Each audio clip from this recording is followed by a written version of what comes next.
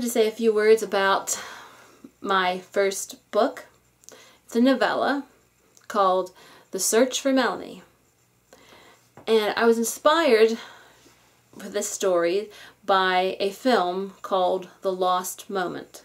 It stars Robert Cummings and Susan Hayward. It was an old 40s movie. I'm a huge old movie fan. So anyway, in that story, he reads a book about some love letters that a man wrote to his sweetheart years ago, and somehow he becomes obsessed with wanting to meet the sweetheart that was the subject of the letters. So then he goes in search of finding the woman. So I won't tell you what happens in my story, but in my story there's a young man in college who has English major, and he is captivated by some novels by a new best-selling author named Melanie.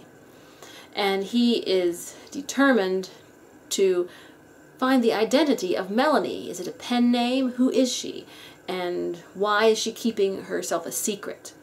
And that's the point of The Search for Melanie.